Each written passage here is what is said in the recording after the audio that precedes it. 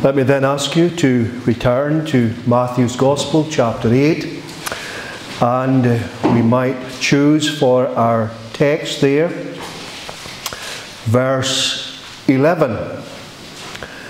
Matthew chapter 8, verse 11, the words of the Lord Jesus. And I say unto you, that many shall come from the east and west, and shall sit down with Abraham and Isaac and Jacob in the kingdom of heaven.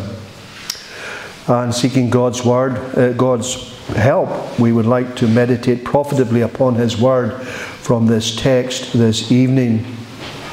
This is a busy chapter here. As I mentioned in the introduction, the Lord Jesus Christ had just delivered arguably the best sermon ever preached, and He had come down from the Sermon on the Mount, and He performed a number of miracles. He healed a leper, and He healed the centurion's servant, from which our text comes from. He also healed Peter's mother-in-law, who had a serious fever, cast out many demons, and the calming of the storm, something that we looked at one Lord's Day previously. And then He had the incident with the Gadarene demoniac. But we want to look at these words that came out of the mouth of the Lord Jesus as a result of the great faith shown by the centurion. And Christ marveled at the faith displayed by the Roman Centurion and predicted there will be many more like him in the kingdom of God. The title I'd like to give to our meditation tonight is Christ Predicts Success. Christ predicts success. That many shall come from the east and west, and shall sit down with Abraham and Isaac and Jacob in the kingdom of heaven. Well, I would like to highlight 5 things with you from this text. 5 headings. I don't intend to be too long, but there are 5 things that I'd like to highlight from this text. The first thing we have here is the crowd. It is the crowd. Jesus says that many shall come. That many shall come. When we come to the house of God and when we come to the preaching of God's word, every one of us wants to hear something from God's word that's relevant to us, to our own particular situation. Whether we articulate this or not, I'm sure if we're a serious Christian, when we come to the house of God, and particularly when we come to the preaching of God's word, we want to hear, is there a word from the Lord? Is there a word? Well, we hope there is a word from the Lord for us this evening. We can come to the house of God, and there may be times when we are despondent and downcast. And there may be many things that cause this in our lives. But if we're serious Christians, and if we have the cause of Christ in our minds at all, if we care for His church, and if we care for His cause, there must be occasions when we are somewhat depressed. When we look at the state of the professing Christian church, when we see small congregations getting smaller and smaller, when we see the state of the professing Christian church, and as we see the apostasy, the decline, the declension, it's all around us. Now, many people say that Christians have, well, they've got their mind in heaven, but no, that's not really true of Christians. Most Christians really are realists. They have their feet firmly set upon this earth here. We don't say we're earthly, but We are practical. We are realists. We can see the situation. And it may well be that when we look at the church, and then when we take another look at the nation and the nations, and when we see the decline, the obvious moral decline that has come about because there is a great spiritual decline, we can well be somewhat downcast. Well, this word here from the Lord Jesus tells us quite clearly, friends, that many shall come. Many. How can we define that many? Well, I don't think we can define that many. But when Jesus Christ says that many shall come, you better believe it. Many shall come. He is not in hyperbole here. He is not exaggerating. We are not ones who look upon the words of the Lord Jesus in red, like some people have their Bibles where the words of Christ are in red, and we pay special attention to the words that the Lord Jesus Christ utters, because we firmly believe that the whole of the Word of God is the Word of Christ. But what we have here is the Son of God standing publicly, telling everyone, and it's recorded for us here in the Word of God for us, that many shall come. Many. And therefore we have a crowd here. And what he's telling us, many shall be redeemed from the east and the west. Again, this is not defined for us. But what we're meant to realize here is, how far is the east from the west? We cannot measure it. You cannot measure it. And what he's saying basically is that the people will come from all corners, all sections of the world. They will come. Many will come. And that surely is something that should encourage the people of God. We trust that tonight many of us are in the kingdom of heaven, or as the Bible would call it on other occasions, the kingdom of God. But many others will be in that kingdom. And the centurion is but a sample or a foretaste of that many. He had faith in the Lord Jesus Christ, and he demonstrated that faith. He had a servant who was gravely ill, and he made a petition, approached the Lord Jesus. Luke would tell us actually that he sent the Jewish elders to approach Jesus. He didn't feel he was worthy in of himself to approach the Lord Jesus. And then when the Lord Jesus said he would come, and the centurion saw Jesus coming, he sends out others. Go and tell Jesus, there's no need for you to come personally. Just say the word, and my servant shall be healed. He had faith in the Lord Jesus. Faith so much that Jesus marveled at it.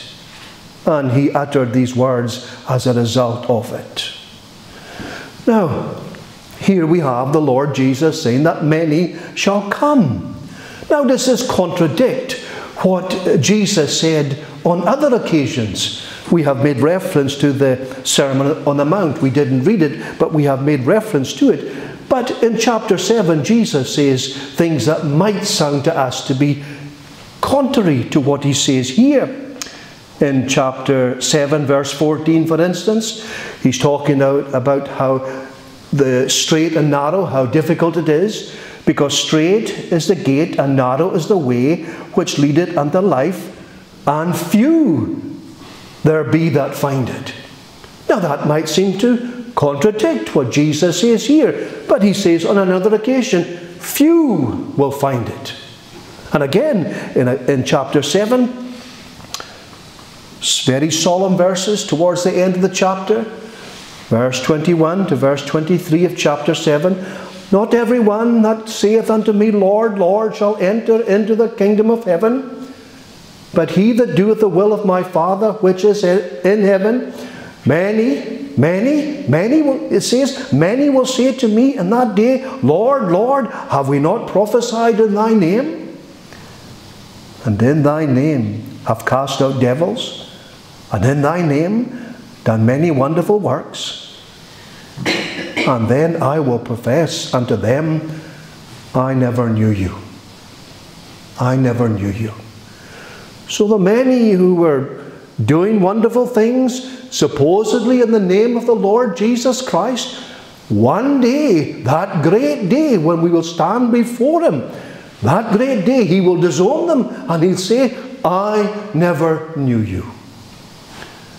Does this then contradict what we find here when he says, just really moments after, that many shall come from the east and the west?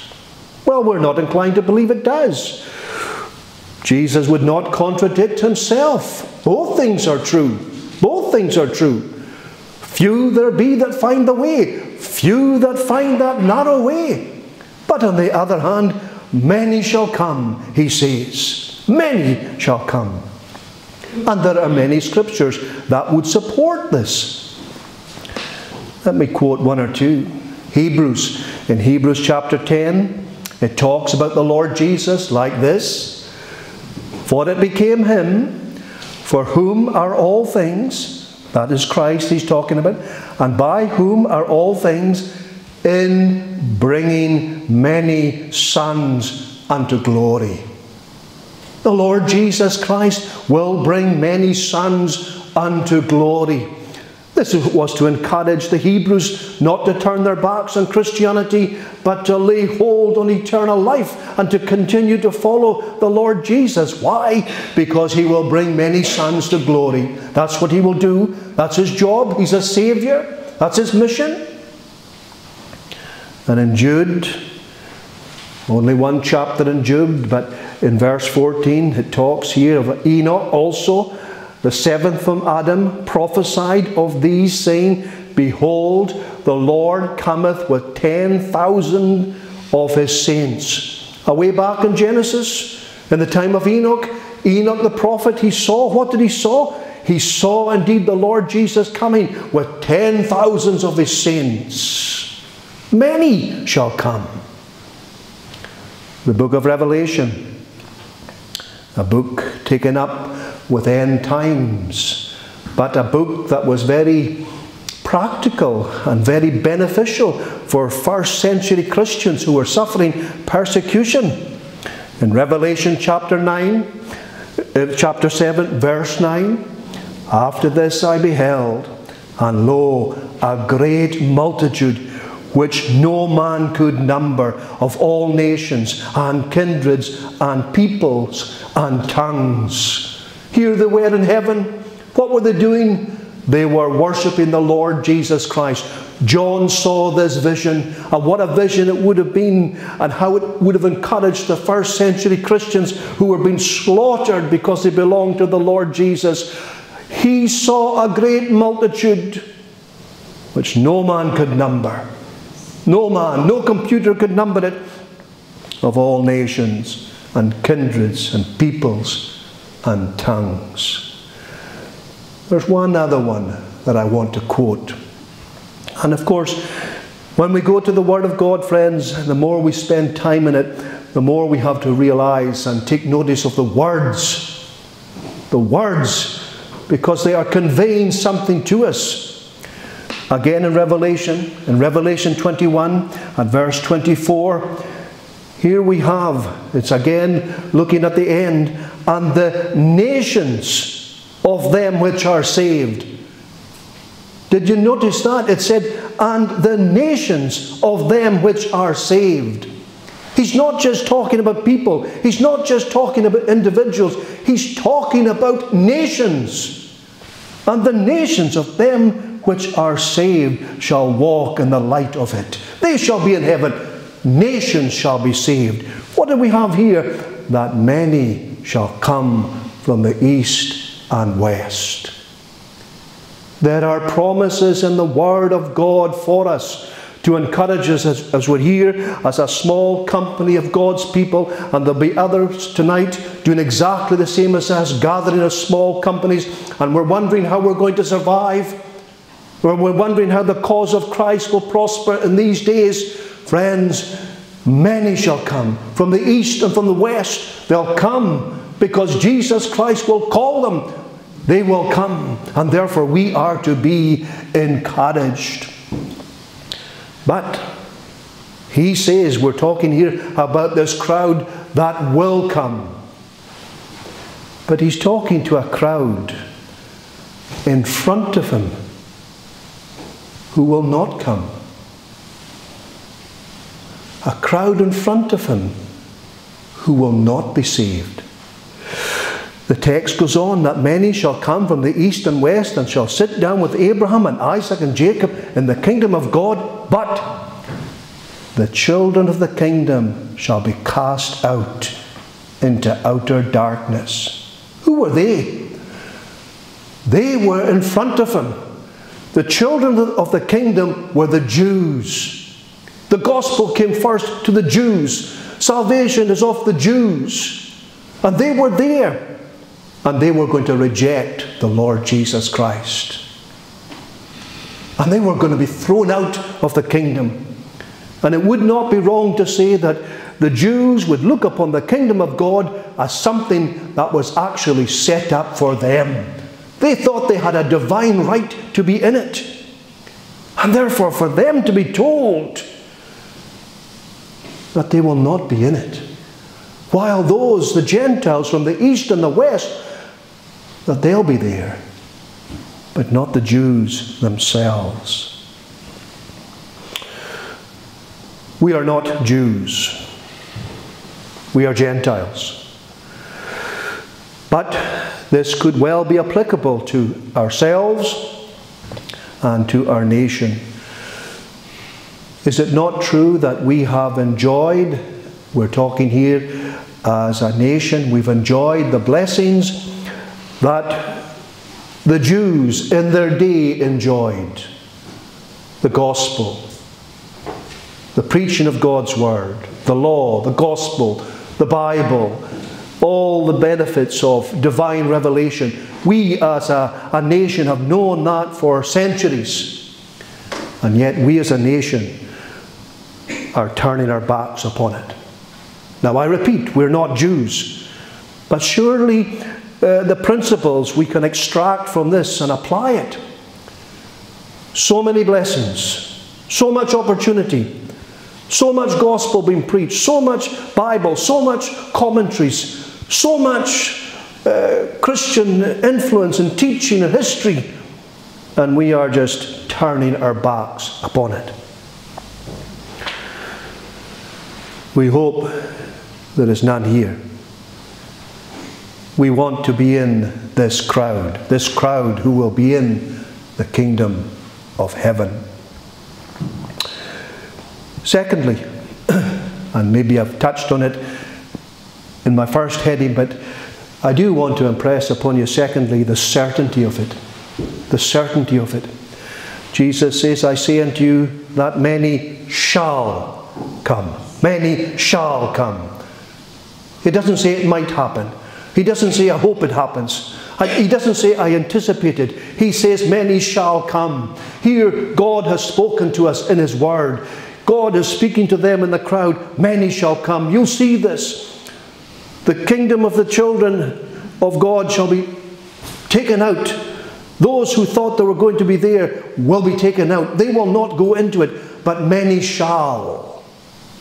Many shall. It's absolutely certain. And we can say this to ourselves this evening, friends. The success of the gospel is guaranteed. It's guaranteed.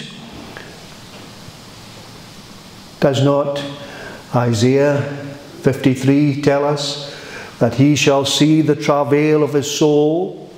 And he's talking there, the prophet is talking about the Messiah. He's talking about Jesus Christ. He shall see the travail of his soul. And what does it go on to say?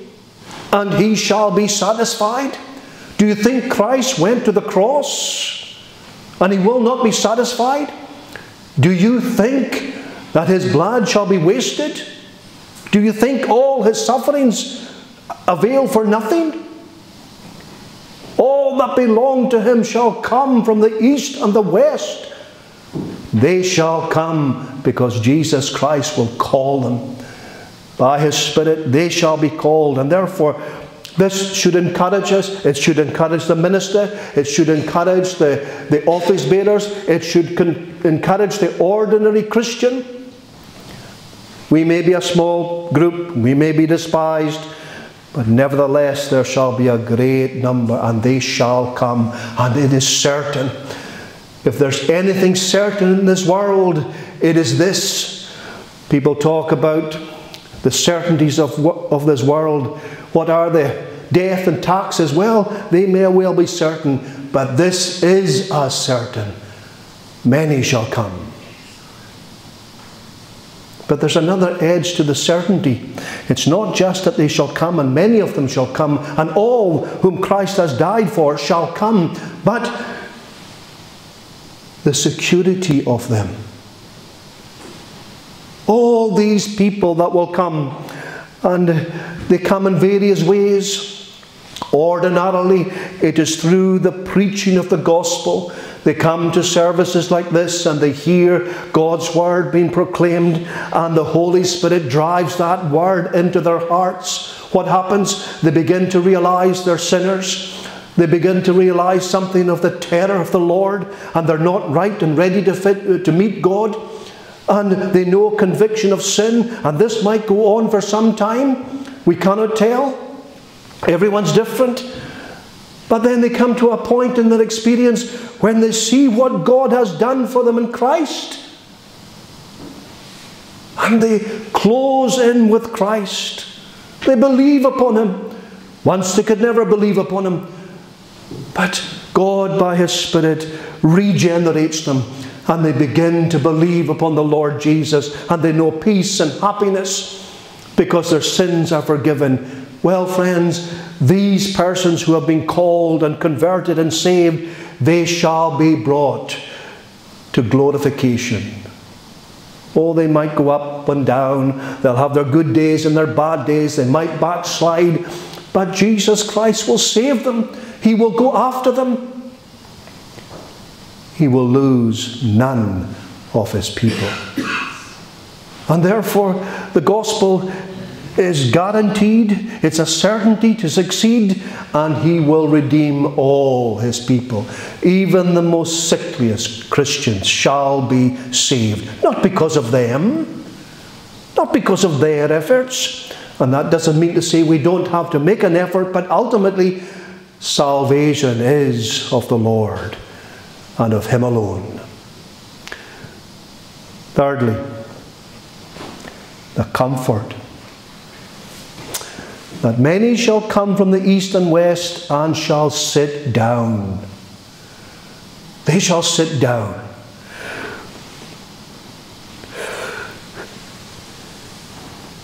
When Jesus went into heaven, he sat down. He sat down. No high priest ever sat down in the temple. Why? Because his work was never finished. There was no seat in the temple for the high priest. It was work, work, work. It was continually offering sacrifices. Day after day after day, he had to offer these sacrifices. And they were all pointing to that glorious sacrifice of the Son of God when he would offer up himself. And now in heaven he sits at God's right hand.